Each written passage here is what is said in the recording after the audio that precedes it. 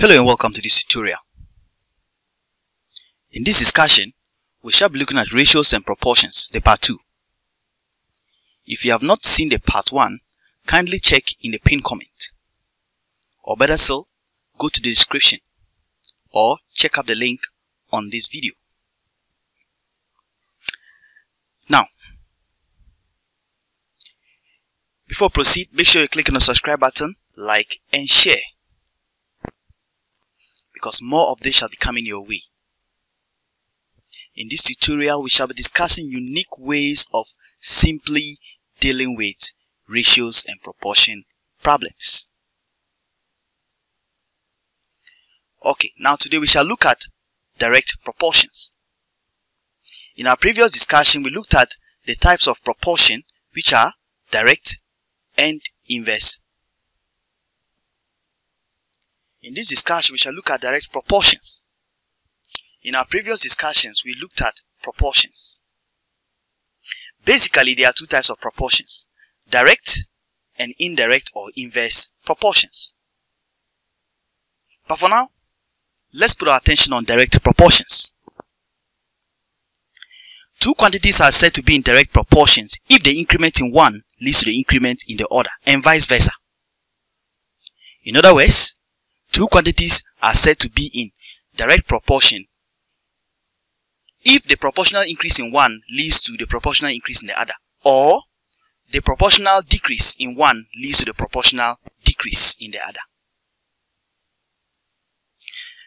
Let's look at examples. For instance, speed and distance.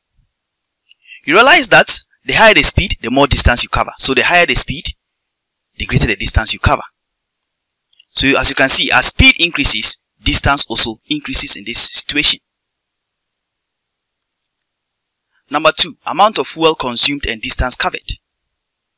For instance, the more you consume fuel when driving or riding a motorbike, the more distance you cover. So as you can see, as fuel consumption increases, more distance too is also covered. Number 3, amount of work and number of laborers. As you increase the number of laborers, what happens to the work done? Of course, amount of work also increases. Number 4, amount of food consumed and the number of eaters. That's rather a funny example though. Now for instance, if you have a high number of eaters, then that means you have to consume more food. So relatively, this is just a very simple example, relatable to anybody. Numbers of words and the number of typists. Okay, the higher the number of typists you have, the more words they will be typing. Weight and mass. Alright, this is in physics. The higher the weight, the higher the mass. Or in other words, the higher the mass, the higher the weight. Is that okay? Or the lower the weight, the lower the mass. Number 7, density and mass. Density increases as mass also increases. And at the same time, as mass increases, density also increases. Again, as density reduces, most likely mass can also be said to have been reduced in certain situations. Okay? Alright. Example 1. Mr. Kuma traveled a distance of 100 kilometers using 50 liters of gasoline in his car. How long will he travel if he has 75 liters of gasoline in his car and with the same consumption rate? Solution. Let's use the ratio method first. 100 kilometers is equivalent to 50 liters.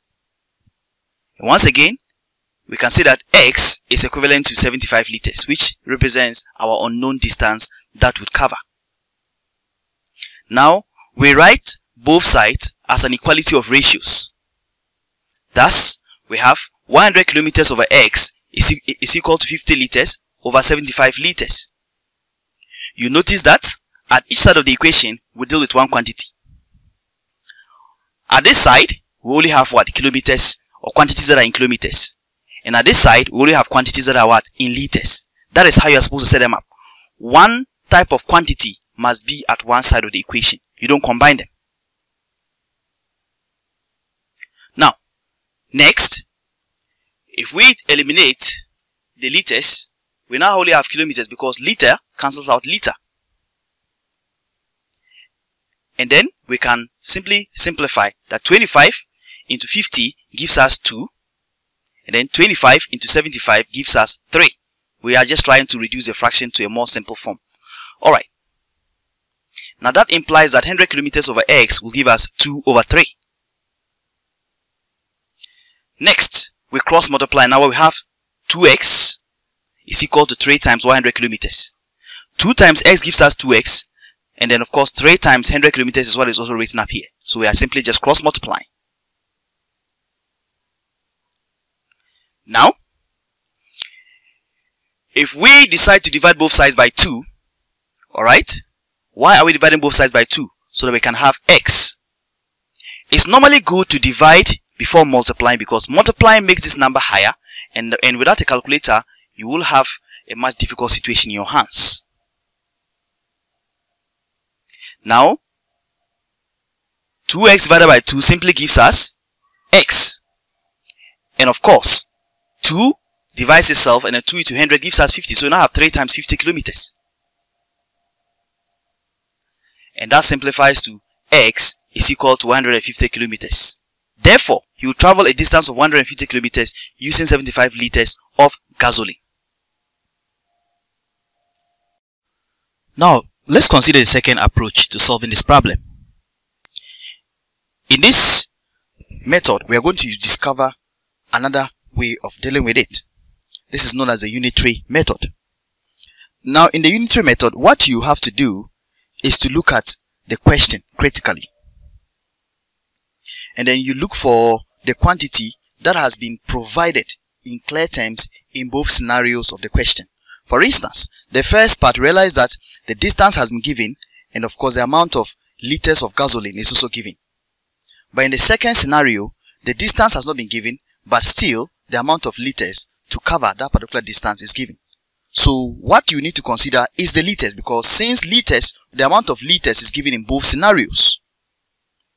So now what you ask yourself is that, how much distance will that car cover in 1 liter? Alright? And to find a clue, you realize that the first sentence is what will actually help us, because we read that Mr. Kumar traveled the distance of 100 kilometers using 50 liters. Alright? So what we basically do is that we can realize that to find the amount of distance that will be covered in 1 liter, we divide 100 kilometers by 50. Let's look at the scenario. So, liters is given in both instances, as you can see already. Then what we do is that we understand that 50 liters is equivalent to 100 kilometers. And now, that will imply that 1 liter will simply be equivalent to a distance of 50 kilometers, a distance of 100 kilometers divided by 50. And now, that will simplify to 1 liter is equivalent to 2 kilometers. And now we come back to the question. If 2 kilometers is covered using 1 liter of gasoline, alright, how much distance will be covered using 75 liters? And that is going to be simple. Since 1 liter is to 2 kilometers, then we'll just get to realize that 75 liters will be equivalent to 75 times the amount of distance that will be covered using 1 liter, and that will be what? 2 kilometers. So 75 times 2 kilometers. And what would that give us? 75 liters will be equivalent to 150 kilometers. Therefore, he would travel a distance of 150 kilometers using 75 liters of gasoline. I hope it's clear. Let's consider our second example. Example 2. A car is traveling at 40 kilometers per hour. How far does it travel in 2.5 hours? Solution. Let's start the ratio method.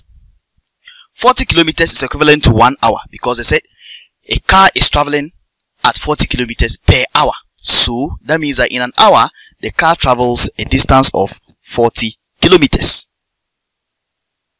Now we'll simply also indicate that a certain amount of distance, that is x distance, will be equivalent to 2.5 what?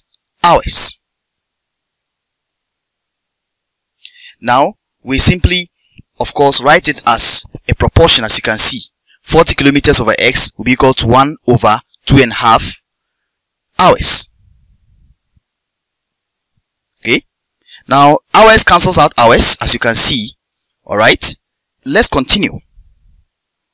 Now, what we do is that we now cross multiply. So, x times 1 gives us just x. And of course, 40 kilometers times 2.5 is also what is written over here. And now when we simplify, we realize that x is also equal to 40 kilometers times 5 out of 2. In other words, we are converting the 2.5 to an improper fraction. And now that simplifies to 40 kilometers times 5 over 2. And we further simplify by dividing the 40 by 2, and that gives us 20. And now if we divide 2 by itself, of course, we simply come up with 1. So now, proceeding further, you now realize that our x is going to simply give us 20 kilometers multiplied by 5. And that gives us our x to be equal to 100 kilometers. Therefore, the car would cover a distance of 100 kilometers in 2.5 hours. Is that clear? Let's go and focus on the unitary method. That is our second approach to this same question. The question is very clear. In 1 hour, the car travels a distance of 40 kilometers. And of course, in 2.5 hours, it will travel 2.5 times 40 kilometers. Because in an hour, it travels 40 kilometers. So you multiply the 2.5 by the amount of distance it will cover in 1 hour. And that also simplifies to 2.5. Of course, it's equivalent to 5 over 2 times 40 kilometers. And that further on simplifies to 2.5 hours will be equivalent to 100 kilometers. So therefore, we can conclude that the car will travel a distance of 100 kilometers using 2.5 hours. I hope it's clear. Now, take this one as a trial and drop your answer in the comments section. In a barter trade, 4 books are worth 7 bananas. How many bananas can be traded for 16 books? So kindly leave your answer in the comments section. Thank you for your time and may God bless you. Don't forget to like, subscribe and share. Please, most importantly, like and like and like, because by liking this video, automatically YouTube will recommend it to other people who might most likely need it. Thank you for your time and then may God bless you. Goodbye.